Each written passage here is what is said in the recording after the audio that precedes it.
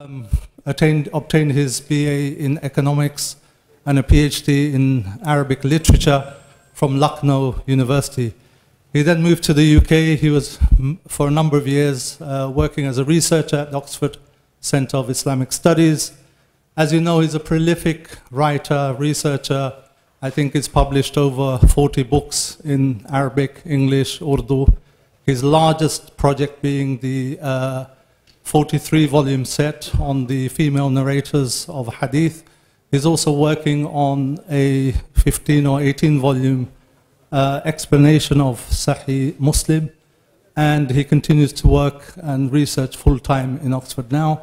He's also the principal of As-Salam Institute, which has about 200 Halimiyya students every year online mainly. So without any further ado, one of his specialities and areas that he's been teaching for the last few years is actually Quran and Quran tafsir, specializing in thematic commentary. So without any further ado, I'd like to hand over to Shaykh Muhammad Akram Nadwi.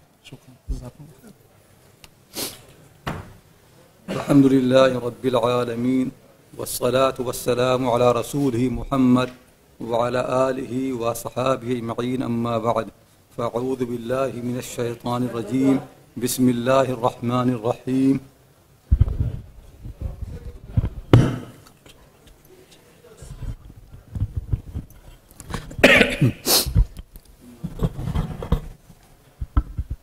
أعوذ بالله من الشيطان الرجيم بسم الله الرحمن الرحيم إن الله اصطفى آدم ونوح وآل إبراهيم وآل عمران على العالمين وقال تعالى ألف لام ميم ذلك الكتاب لا ريب فيه هدى للمتقين. Dear Shaykh and my respected brothers and sisters, Alhamdulillah, I am very pleased to be here this evening to say some words about the Quran. And this masjid is actually the first place where I started teaching in English language, since I think 2004 or 5, before I used to mostly in Oxford. And I taught here many years, Alhamdulillah, so people know me, and we have been also benefiting from our Shaykh, Abdul Qayyum, Alhamdulillah, and many other people. So I'm very happy to be back here, Alhamdulillah. And when I heard from Shaykh Shafi that he finished Tafsir of Surah Al-Baqarah, I was very happy, because this is one of the important surah of the Quran. And the companions used to take, some of them, 10 years to learn the Surah Al-Baqarah. So Alhamdulillah, you people have completed this surah, and now you're going to start a new surah, Surah Al-Imran. I will say, inshallah, a few words more general about the Quran, and then something about this surah, Surah Al-Imran, inshallah. About the Quran, one thing is we have to understand how important the book is. There is no book like the Quran. There is no book like the Quran. Whatever people write, the human being, you could be Aristotle of your time, you could be Ibn Sina, you could be Farabi, you could be as intellectual, as intelligent as possible. You could be Ibn Taymiyyah, you could be Imam Ghazali, but no one can write something like the Quran. There is no book similar to the Quran. People could write many volumes on the fiqh. In Hanafi madhab, you have got so many volumes in the Hanafi, in the fiqh, hundreds of the volumes. Bada'u Sanaya, and then you have Mabsut of Sarakhsi, and you have Hidayah, and so many books. In every madhab, there are so many books. None of them can be like the Quran. They never can take the place of the Quran. It's impossible. It never can happen. So we have to have people could be clever, intelligent, but never can write something similar to the Quran. It never can happen. So we have to understand how great the book is. What Quran does, nobody can do. No book can do. That's what we need to understand. People read many books. You can see really, the people want to read Ihya Ulumuddin. They want to read Greek, study Greek philosophy. They want to be scientists. Most time when people study these things, the intention is not to learn something. Intention is what? To impress someone. So I study Messina, Farabi, Aristotle. I can have very sophisticated argument. Why? To impress people. That's what people do. They learn these things to want to impress people. The Quran never teaches to impress people. The Quranic way to teach people how they become good people. Quran teaches you how to obey Allah, how to become Allah's slave. Quran never teaches you how to make you master. Quran never promises you that when you learn this book, you get glory, power in the world. No. Quran only teaches you when you learn this book, you become followers of the Prophet. You follow the Prophet. You become slave of Allah subhanahu wa ta'ala. You obey him. But what you get is, you get success in the hereafter. In this what test will happen, problem will happen, but if you get a success in the hereafter. The Quranic teaching really is to make people followers of the Prophet. Quran never promises that when you read the Quran, you become prophet. No. Only one person, when he read the Quran, he became prophet. That Prophet Muhammad sallallahu alaihi wasallam. He received the Quran, Quran made him prophet. After the Prophet Muhammad sallallahu alaihi wasallam, whoever reads the Quran, they only can become followers of the Prophet. They never can become a prophet. To never read Quran for that purpose, that you predict something, you say what will happen in the future, you become master. No. Learn the Quran, how to follow a prophet. That's why the Quran is full of the stories of the prophets and messengers. When you read Ibrahim alayhi salam, Quran teaches you think like Ibrahim. You study Ibrahim, then you think like him. That he born in a family where the father worshipped idol, he makes idols. He asked Ibrahim to worship these idols. Ibrahim said, no. Oh, my father, tell me why you worship them. They can't think, they can't say anything, they can't harm, they can't benefit. You want me to bow to them? Mind, clever mind, sharp, thinking person. Same Yusuf alayhi salam, the story is told that, whatever happened, all the problem in the life, I'm still, integrity, still pious. People cannot force him to leave the piety. No, you can put him in the prison, but he's pious. Quran teaches you a person like that. You become like that. In any environment, in any condition, people can take away you from your family. They can put you in the prison. They can make you a slave in a palace. They can harm you whatever they like, but they cannot take away your mind from you, your piety from you. Be like Yusuf. Yusuf was able to protect himself in every condition. Quran wants to make you like Yusuf. To read the Quran, that's what Quran wants to make you stronger. And that's what the Prophet has done. That when the Quran came, he produced people like Abu Bakr Siddiq, Umar al-Faruq, Uthman, Abu Ubaidah, Abdullah ibn Mas'ud, Abu Huraira, among the women Khadija, Aisha, Salama. These are people Quran produced. People ask, what is the miracle of the Quran? The miracle of the Quran is that Quran can produce people like these. There's no book on the face of the earth which can produce people like that. There's no book. If you read Aristotle, you never can become Abu Bakr Siddiq. If you read Ibn Sina, you never can become Abu Bakr Siddiq. Ibn Sina himself was not like Abu Bakr Siddiq. He never aspired to be like that. But when you read Quran, Quran can make you like that. That's why the Quran said from the very beginning, Hudan lil Muttaqeen. Quran did not come to fulfill your desire, to make you happy. No. Quran came to make you good, to guide you. You want in the life to be happy, something that can please you. But Quran says, no, Quran did not come to please you. Quran did not come to fulfill your desire. You want something, Quran did not come to fulfill what you want. No, Quran has come to make you good. How you become good? Obey your Lord. He knows how to make you good. Don't obey yourself. Quran has come to teach you, don't obey yourself. Don't obey your parent. Don't obey your society. Don't please them.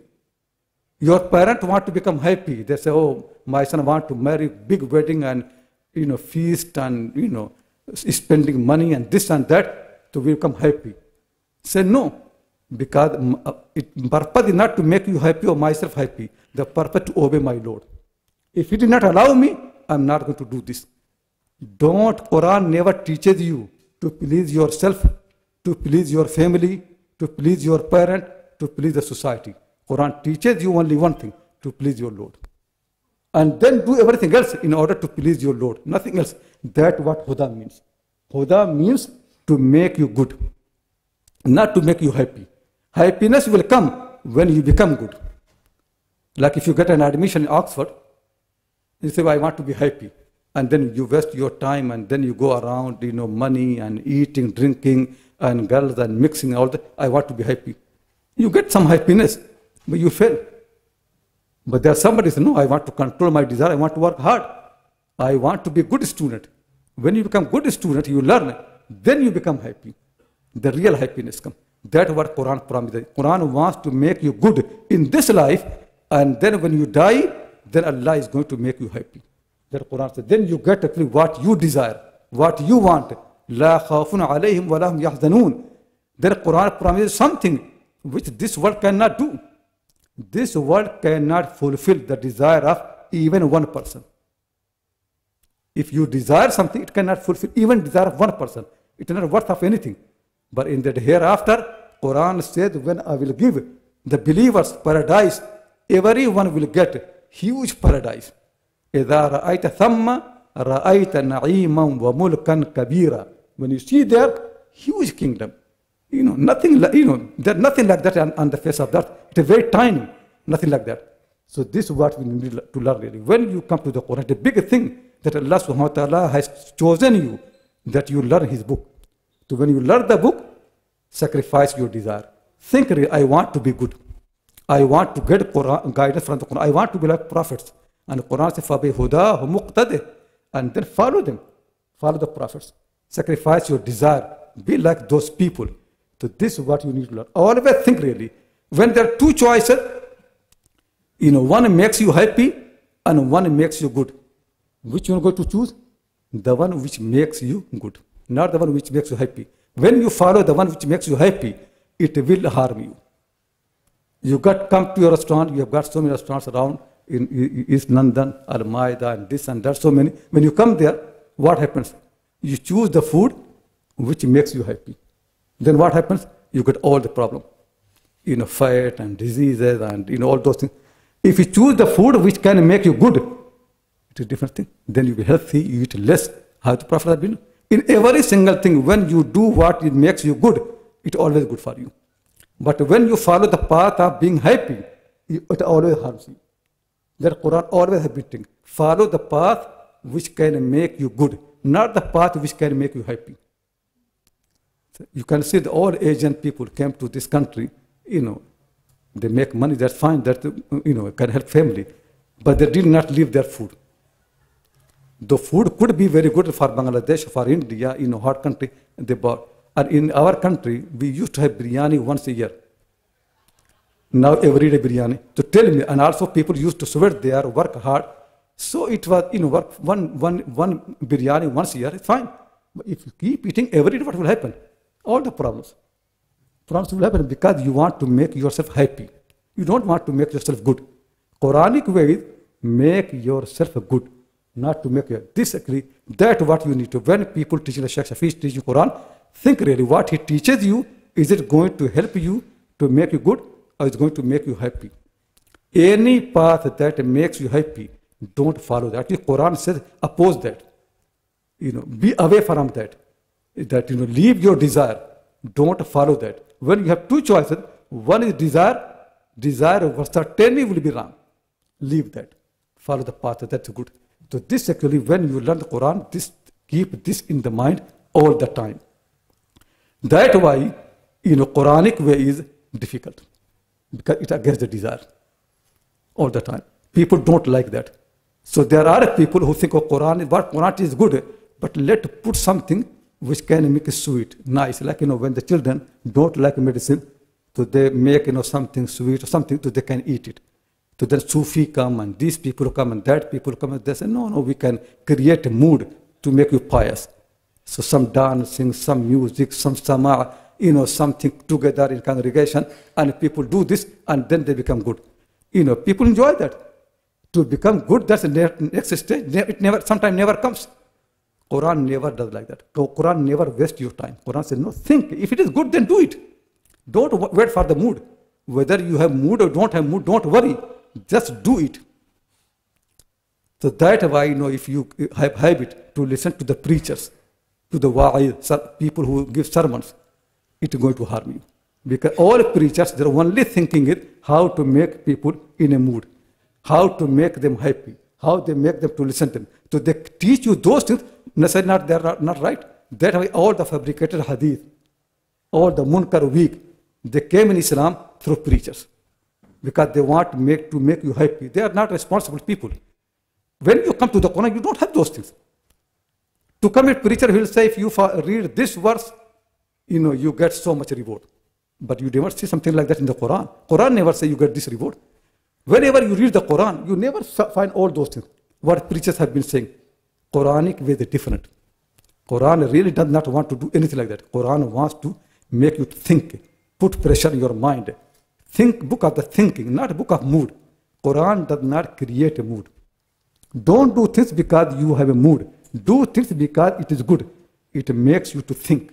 Book of the thinking, that is the Quran said, this is the book full of the blessings. Think about it, then contemplate, then go deeper, make understanding of the book. So, people that have been in India, Maulana Hamiduddin Farahi rahimahullah ta'ala, he was a very clever man, expert of Arabic language and literature, one of the great Arab writer and man of literature, Shaykh Hilali, Marakashi. He went to India and met all the ulama there. He said, since I came to India and I met all the ulama, I never have seen any alim in India who is as eloquent in Arabic language as Maulana Farahi. And then his English was very good, English and Farsian, he learned Hebrew and all those things. He said he spent 30 years in the Quran. Just 30 years in the Quran, nothing else. If you get the Quran really, everything, nothing. 30 years, if you understand the word of Allah subhanahu wa ta'ala, much better. If you understand one verse of the Quran, that is much more precious than holy verse. Even one name of Allah subhanahu wa ta'ala is more precious. Think really, not waste of time. You could think, if I spend 1 hour every day in the Quran, in that time somebody can make so much money. Don't worry, what you are making, much more than the money. It reminds me of one of the great poet of Persian language, Khaqani, rahimahullah ta'ala, 5th century. Very, very deep poetry. So he said, پس 80 سال ایمان محقق شد بخاقانی کہ یکدم با خدا بودن بی از ملک سلیمانی. After 30 years, this meaning had become very clear to Khaqani, to my mind, that one moment with Allah is better than the whole kingdom of Sulaiman alayhi salam. Sulaiman's kingdom is the biggest kingdom, so much power, but one moment with Allah, one subhanallah, one alhamdulillah is much bigger than the kingdom of Sulaiman alayhi salam. Because Hadith says one subhanallah fills all the space between the earth and the heaven, all that thing. That thing, don't worry. It could be possible that when you spend time in the Quran, you can't make much more money, but your value in eye of Allah will grow. And if the master of the universe likes you, don't worry then about anything else. He loves you. He likes you. It is good really that, once a week you come here and learn about the Quran. And no time in the Quran wasted. No time. Before you leave the place and just announce that your sins are forgiven. No time is wasted. You come here, you become pure. And then you learn those things which can make you good people, pious people, can make you eligible to enter into paradise of Allah subhanahu wa ta'ala, that He gives you paradise. So this general advice, keep always in mind that this book not necessarily going to make you rich. It's not going to make you Babar or conqueror of India or Mughal emperor, nothing. This book is not going to give you glory in this world necessarily, but what this book can give you, the glory in hereafter. It can help you to please your Lord. And the glory of hereafter is much, much better than any glory on the face of the earth. This promise for everybody. Glory in the world, not for everybody. But when you come to the Quran, what Quran gives you, everybody, every single person, everybody comes to, because Allah subhanahu wa ta'ala's kingdom is huge. Everybody gets this thing. So this always keep in mind. Now I'm coming about Surah Al-Imran and just summarize a few things that we need to learn. So Alhamdulillah, you have learned Surah Al-Baqarah and Surah Al-Imran and Hadith in Sahih Muslim, which calls both of them Az-Zahrawain. So these are two very important surahs really. They are shining surahs and they have contained so much information, so much guidance from beginning, and both complete each other. So, some things are mentioned in Surah Al-Baqarah in detail, but they are mentioned in Surah Al-Imran in less detail. Some things are in less detail in Surah Al-Baqarah, but they're in more detail in Surah Al-Imran. But this deen, as you know, is two parts, Iman and Islam. That's what deen is. The whole deen is two parts, Iman and Islam. Actually, that's how the life of the people is. What Iman means, that you think, you understand, and then put your trust in. Like I want to buy a computer, so I go there, think, and what is this, then understand it, and then I put in my trust, so this is the right machine to buy for me. Or you want to marry someone, you find out about a girl, and understand her properly, and then you put your trust, oh, this is the right person to marry. Or if a woman wants to marry this person, so this is actually Iman. The Iman is always with the mind, thinking. That you think, understand, and then put your trust. That Iman. Iman means to put your trust. So you think about Allah subhanahu wa ta'ala, you understand Him, and then you put your trust in Him. That He is my Lord. You understand Prophet Muhammad sallallahu alaihi wasallam, that He is honest person, true person, never lies, never cheats. Then you put your trust in Him, that He is my messenger. I will obey Him. I'll follow Him. You learn the Quran, this is the book, never teaches something wrong. It always something true and something which is helpful to me, never cheats me. Then I put my trust in the Quran. That is the Iman. The Iman is with the mind. That you understand, you think, and then you put your trust in that thing. That Iman. That is Surah Al-Baqarah. Surah Al-Baqarah basically has come to create Iman. Iman in the Messenger of Allah sallallahu alaihi wasallam. Iman bil Rasul. That you put your trust in the Messenger. That is the right Messenger. The book that He has been given, that is the right book of the guy. That is your book. Your Iman becomes very strong. That this is the right book. The way of Allah subhanahu wa ta'ala is, once you put your trust, then you must surrender. So you chose the right wife. This is the right woman I want to marry. I understood her. I studied about her. And now I'm happy. This is the right person. Then what will happen? Then you have to surrender. You have to provide accommodation, expenses. Now there is no excuse. After you marry her, then you have to do all that. Now you can't say, oh, let me think. No, thinking finished. Thinking was before marriage. But once you married, then no thinking. Now you have to do your duty. Submission properly. Surrender to your duties. Same with Allah subhanahu wa ta'ala. First understand, think. But once you put your trust, Iman, then full submission. Like Ibrahim alayhi salam.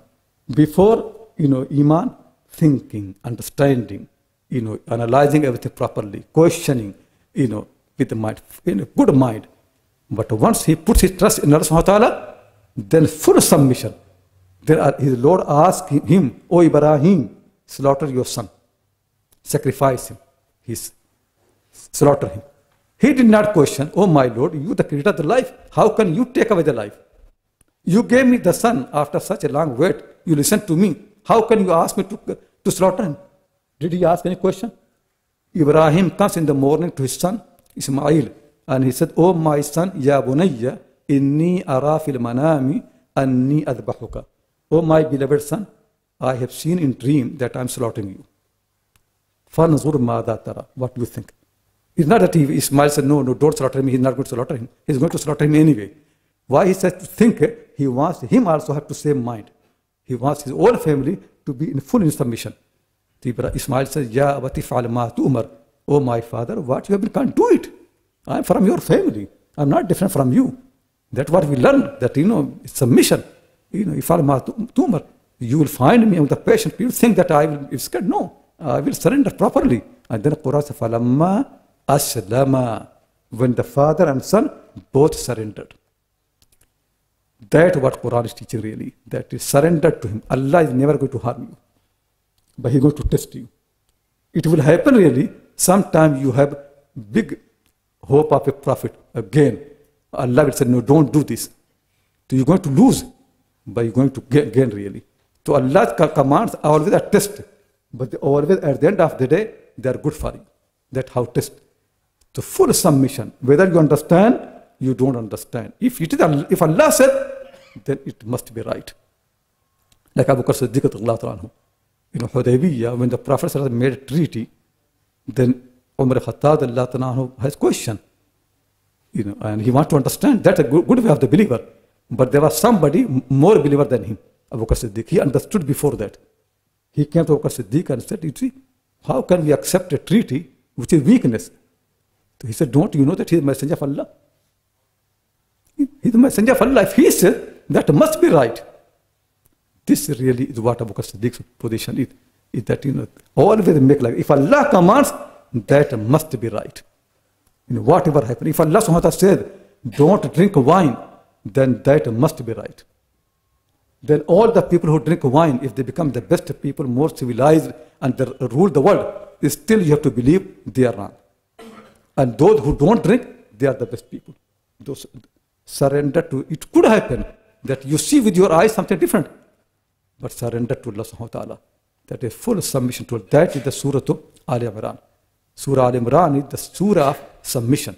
That is Surah where Quran says, Inna Deena Indallahi Islam.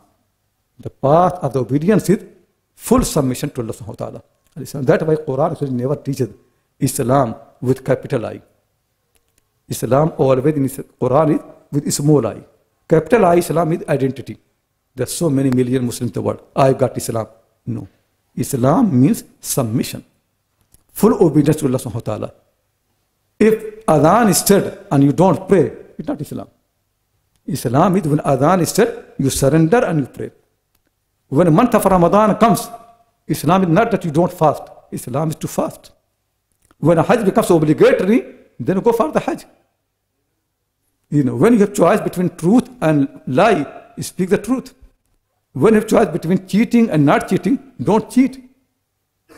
Full submission to Allah. That's what He wants. And He will keep testing. He says, we'll test you. We are not going to leave you like that. Just you say, I'm Muslim, is enough. You will be tested. Your Islam will be tested. So that's why the Quran mentioned really in their surah. The stories are the people who had full submission. Amazing people. They used to raise everybody's submission. The Quran said in another surah, Surah Al-Anbiya, that these are the people, they used to race everybody, compete everybody, not like our time. We want to compete to have better car. Somebody in my neighborhood got a car, I want to have a car better than him. That's what we're competing. People compete in this matter, better house, more houses. But the people who Quran mentioned, Zakaria alayhi salam, Maryam alayhi salam, Yahya alayhi salam, Quran said, they actually they're in a time much worse than our time. Many people think in England that we are living in a non-Muslim country. How can we be good? We need to do hijrah to a Muslim country, then we become good. Though I know in Oxford really, so I had some friends, they left Oxford. They said, no, it is non-Muslim country. We want to go to Pakistan, a Muslim country, and become pious. And then I saw them back after 5 years. So I said, what happened? He said, no, this country is better than Pakistan. After that, they came back. Think really that, what Allah wants from you, it does not depend on Pakistan. You can become the most pious person without Pakistan. You can become the most pious person in a prison, in a well, in a cave, living in a cave, and you become the nearest person to Allah subhanahu wa ta'ala. That's what Quran. You see, when these prophets, Quran has so much praise for them. Zakaria, Yahya, Isa, Maryam. All mentioned in Anbiya and also in Surah Maryam, and they mentioned in this Surah Al-Imran. Did they have Khilafah? Did they have any state? They're under the Roman Empire. Romans are ruling them. According to Sharia? No. The law of Roman was not Sharia. They had their own law. In Jerusalem, the rule is rule of these people. Still, the Quran has full praise for these people. Zakaria, Quran loves these people. And Zakaria alayhi salam is so near to Allah subhanahu wa ta'ala that when he comes in the prayer, that he talks with Allah subhanahu wa ta'ala in the prayer, so near that while he's still in the prayer, Allah talks to him. And angels come and start talking to him. That is, these are the people really. And Quran mentioned then Maryam alayhi salam, that Quran said to Maryam alayhi salam, Ya Maryamu, uqnuti li rabbiki wasjudi warka'i ma'ar raki'in. Did the Quran teach Maryam alayhi salam, oh Maryam, leave your house, go for a protest and march and big revolution, then I'll be happy with you? Nothing. Very simple advice. Uqnuti li rabbiki, oh Maryam, be humble. Bow to your Lord with fear. When you stand the prayer, bow to me with fear. Wasjudi, and do sajda to me. Warka'i ma'ar raki'in, and do ruku with other people. They are ruled by non-Muslims. these prophets. They're ruled by non-Muslims. Still, Quran loves these people. Actually, Quran commands us to follow them. فَبِهُدَاهُ مُقْتَدِهِ. Follow those people. Think really what Quran wants to give. We want something small. This reminds me about Ibn Taymiyyah rahmahullah ta'ala, because he was so important and good teacher and famous, and so many students around him. So somebody complained to the ruler of Syria that this man wants to take over the kingdom from you, because he has so power and now so many people. So kings don't like that. They can like anything, but they don't want anybody to share the power and take the power. So he called Ibn Taymiyyah. He said that it has come to our knowledge that you want to rebel and take the kingdom from us. Ibn Taymiyyah said, your kingdom and the kingdom of all the Mongols were the most powerful at that time, is not equal to me. La tusawi falsan, even 1 penny. It's not equal to 1 penny. You think I want this kingdom from you? Ibn Taymiyyah rahmahullah used to sit after Fajr prayer in his place in the mosque and do dhikr until the sun has risen very high. And then he used to say, Hadihi ghadwati. This is my morning food. If I don't take this one, I cannot survive. This is my Jannah. This is my paradise. The people who live in, people who make Allah happy, what they feel really, you can't imagine.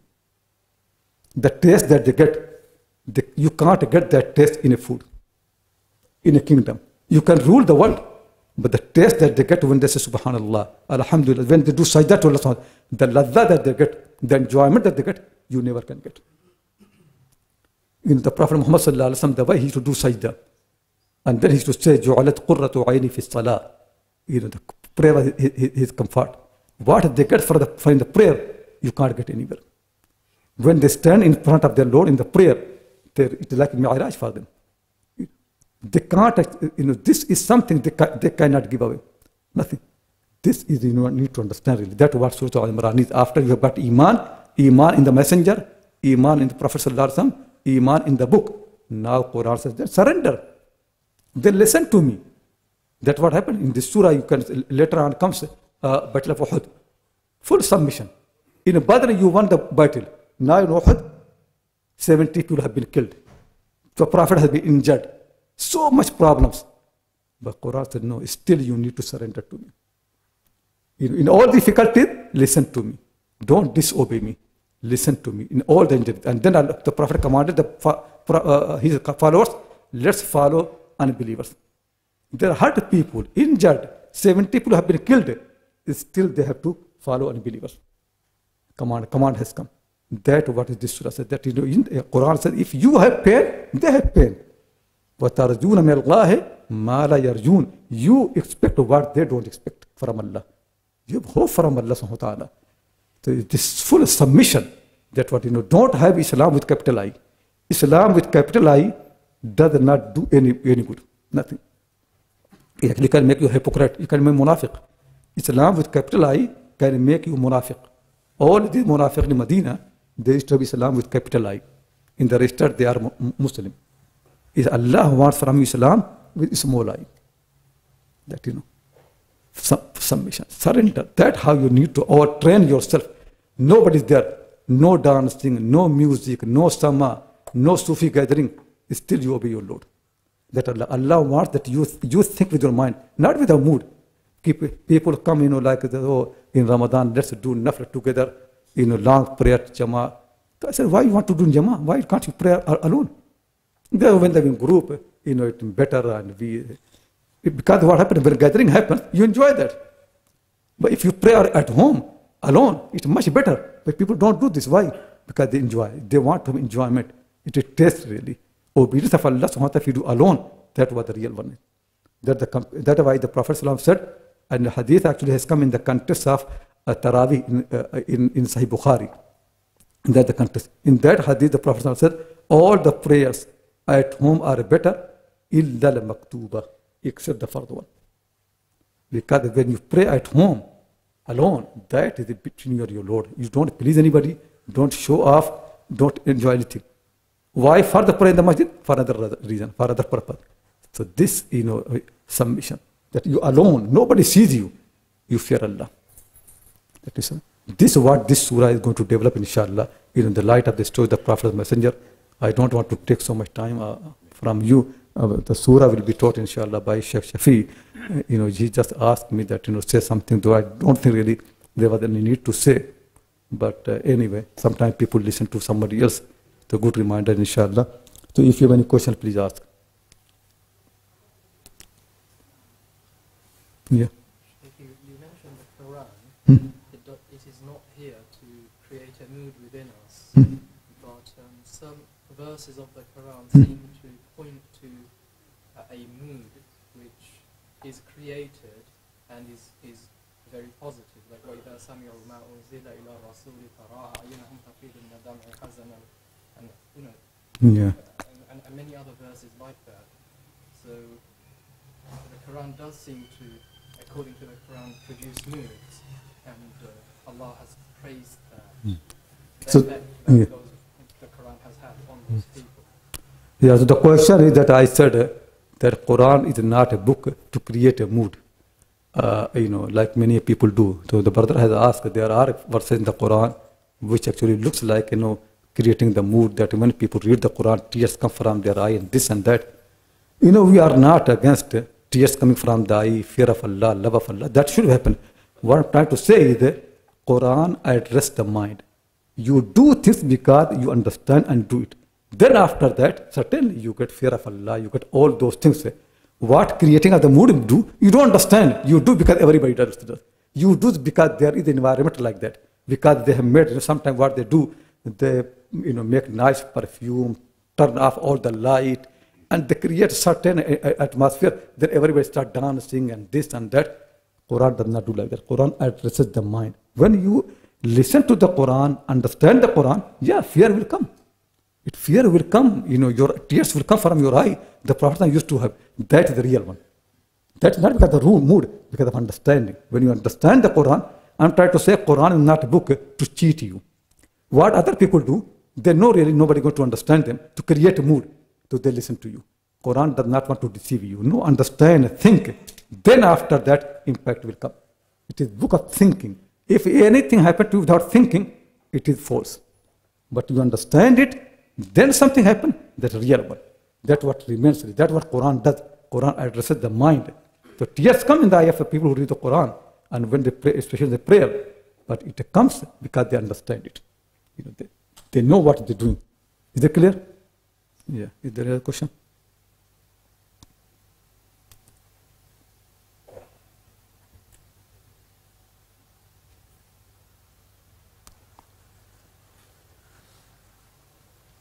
Yeah. So what would you suggest be the best way to help understand the Quran? Just generally speaking, what kind of way can we sort of try to understand the Quran better? Yeah, this is a very good question really, that how to understand the Quran.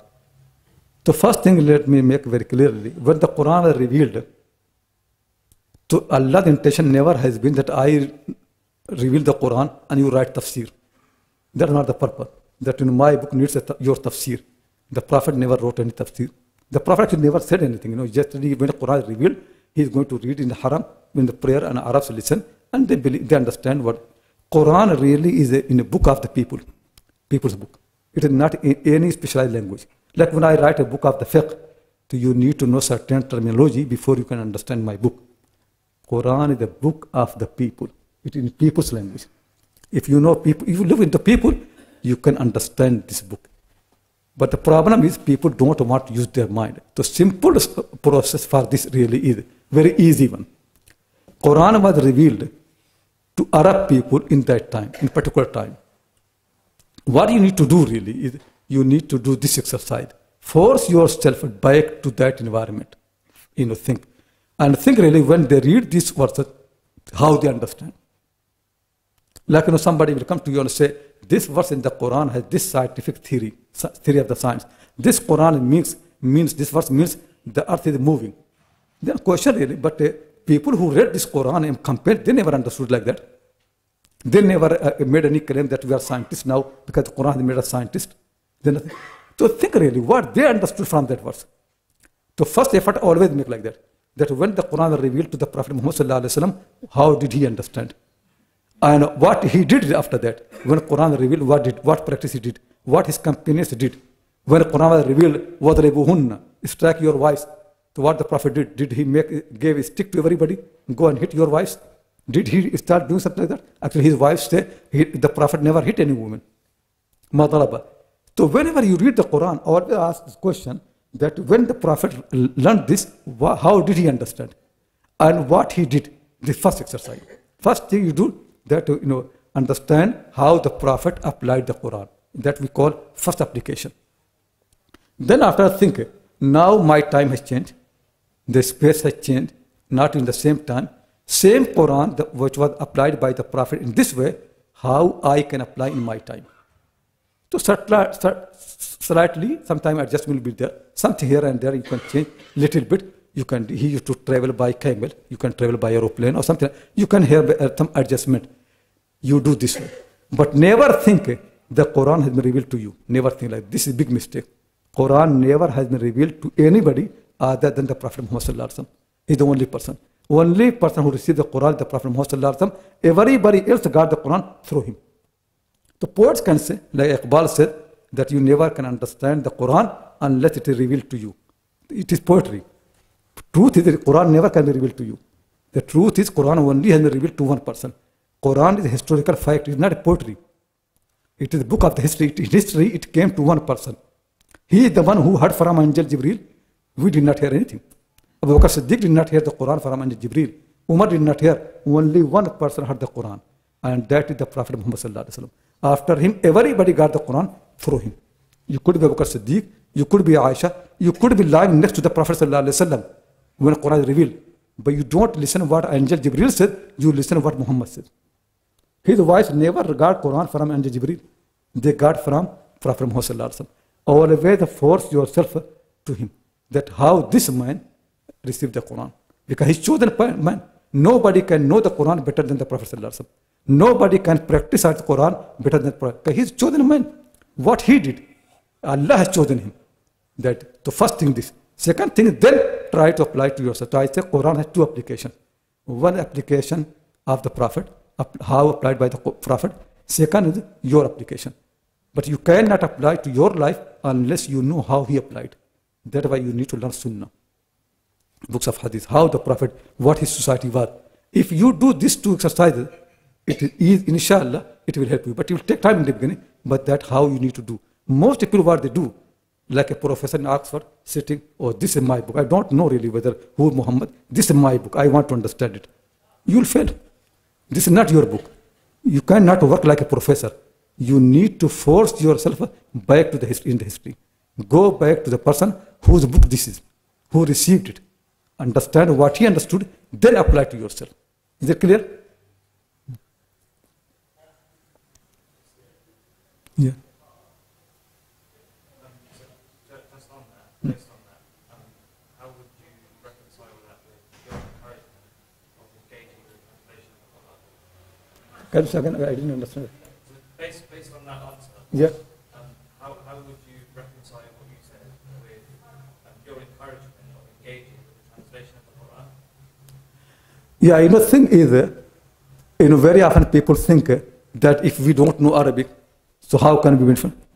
Actually, the thing is, what Quran teaches you, it is not confined to Arabic language. Most 90% of teaching, you translate any language, it will be easy for you to understand. When Quran fear Allah, the day of judgment, paradise, hellfire, establish the prayer, fasting, taqwa, piety, fear of Allah, all of these things actually are, whenever they're translated by an expert, by a good translator, it will be same thing. You can understand, you can think really. There are something for Arabic language that could happen. This is another matter, translation. But still you need to go back to Sunnah of the Prophet. You read it in English language, but try to understand, okay, Quran says this thing that, establish aqimus salata. Let me see really how the Prophet did establish the prayer. What did he do? The person who received the Quran, how did he do? When he was traveling, how did he manage? Because traveling, you don't have easiness to have access to the mosque. Did he pray in the mosque when he was traveling? How did he do, if he did not have time for wudu, what did he do? To think really, all the time make effort. It doesn't matter really whether you read Quran in Arabic language or Persian, English, Urdu, Bengali, any language. You need to go by, meaning is, you cannot have Quran without the Prophet Muhammad sallallahu alaihi wasallam. Or another way you can say, the Prophet Muhammad sallallahu alaihi wasallam was not a postman. He delivered to your house, now you don't care about it. Like, you receive letter in the morning in your, and then you don't worry about the postman. You understand? You don't ask him what it means. And he will say, I'm just a postman, I don't know anything anyway. Your letter. Was Prophet Muhammad a postman? He was not a postman. He was a messenger. Everybody, no understanding of the Quran is authentic without his understanding. You need to go back and learn from him. That's why Sunnah is important. That the Quran keeps him obey the Prophet, follow the Prophet. Without the Sunnah, there is no Quran. Quran never can be understood. You need to connect both. Both are together. Anybody who makes distinction between the Quran and Sunnah, they are misguided people. They never can be guided. Because he's the one who Allah has chosen him. And Allah asked him to teach. Quran says, when adhan for the Friday prayer is given, do this. But Quran never teaches us what Friday prayer means. Quran never says what adhan means. Quran never says what nida means, what Juma means. Quran never says. Quran never says how many rak'ah in the prayer. Quran never says like that. But Quran says that when you have fear, you follow the Prophet, half of the army prays half of the prayer, and then rest of them. Quran has all the details. But how to pray, Quran never teaches you. Hajj, if you don't have the Prophet Muhammad, you cannot perform Hajj. What the details? To try to understand really that what we need, it doesn't matter whether you read the Quran Arabic language, Persian language, Urdu, English, any language, but you need to know what the Prophet has done. Without the Prophet Sallallahu Alaihi Wasallam, Quran does not will guide you. It will not, it will actually sometimes misguide you.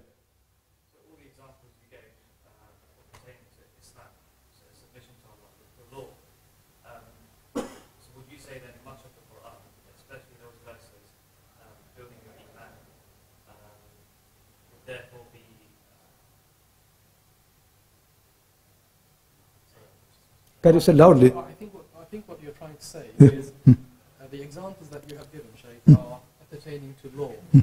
But perhaps, I think the brother is mentioning Iman, Taqwa, belief in the hereafter. Are they more self-explanatory in the Quran? Yeah. So you can understand them without recourse to... Quran has come in for human mind. People who think. Quran has come for the people, whether the Arabs or non-Arabs. For any time they can understand, think. But still you need a messenger. It's still really how to be a good believer, you need a messenger. It's not that, have taqwa and fear. I understand something, but details of taqwa is still you need to know from the Prophet. How he did taqwa with the wife. Because what you go to extreme. For example, if you read Ihya Ulumuddin, next day you'll be in a desert or forest in a cave. Because you think, this book teaches you. So if you read the Quran sometime and Quran criticizes the worldly life and this life and that life, do you think the best thing is really to be in a cave? Then you can follow the Quran, but you can more pious person. But you think the person who received the Quran, he never went to, he received the Quran in the cave, but after that he never went to the cave. After that he never went. He wanted to do it in the society with the real people. So that what it is possible, it's true. You can understand taqwa, piety, fear of Allah, love Allah, iman. No doubt, it's a human language and human sense, your fitra, it will teach you. Still, there could be some ambiguity. Still could be something which I think concept will not be. Still, you need to adjust. Like for example, you buy the bricks, from anywhere, and you want to build a house. You can't use the brick as it is. Sometimes you need to adjust. Some you need to cut the corner. So Quran is helpful, but you need to how the Prophet adjusted himself, how he adjusted around. That is Sunnah. Sunnah is the adjustment.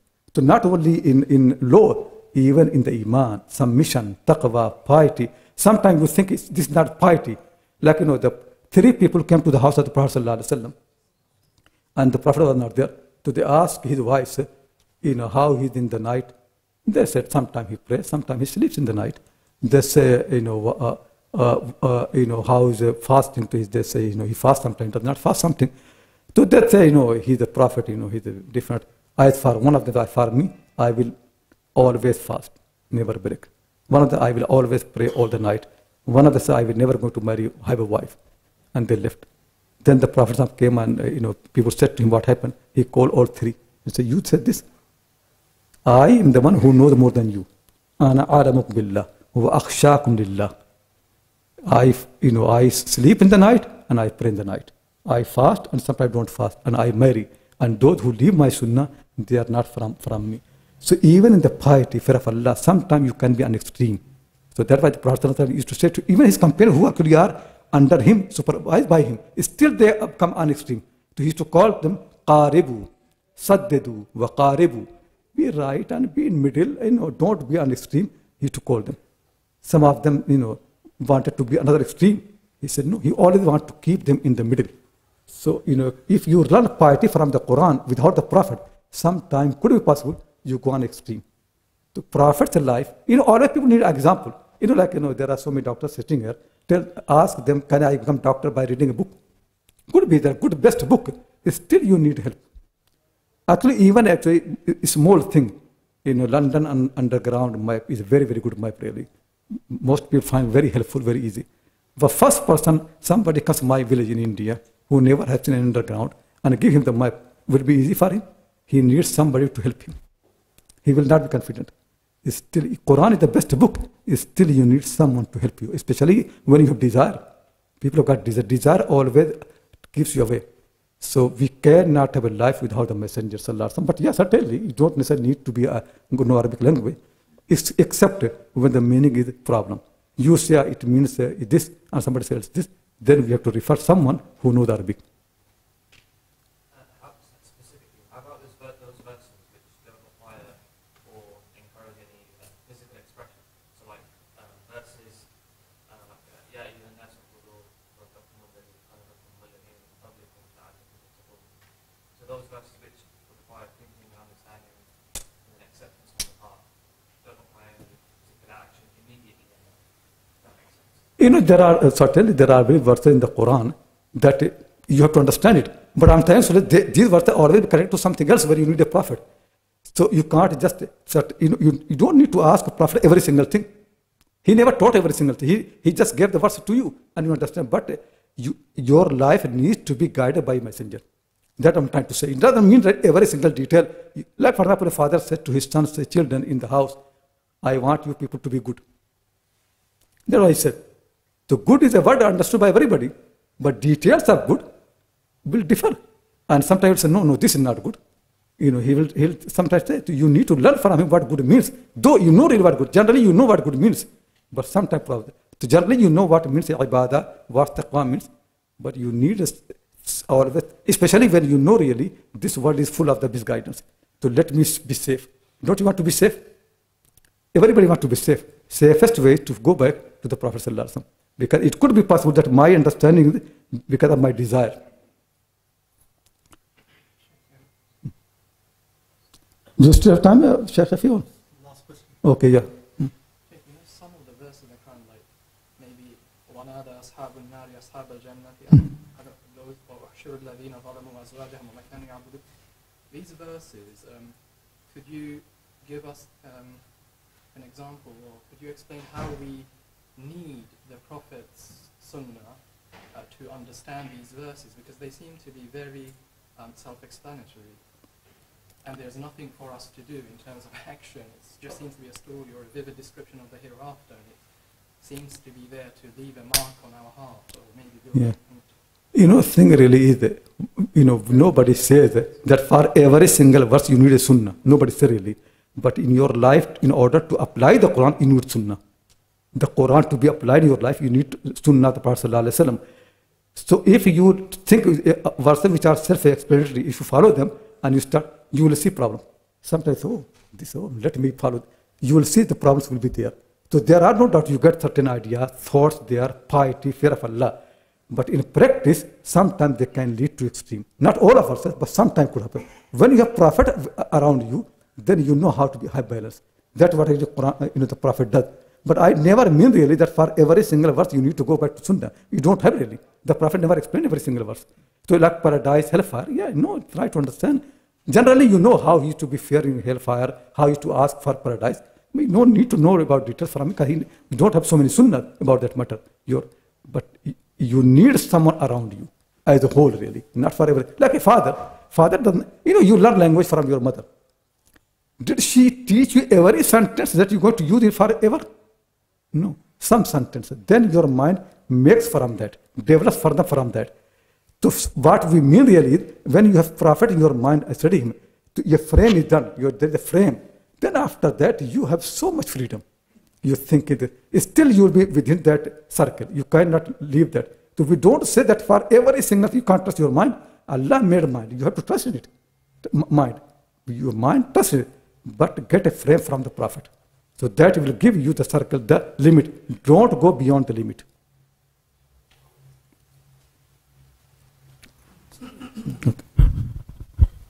Jazakumullah khairan. Shaykh, who's travelled all the way from Oxford this evening, and he'll be travelling back, so we don't want to keep him too long. Just a last thing, there's Brother Khairul here, if you can put your hand up.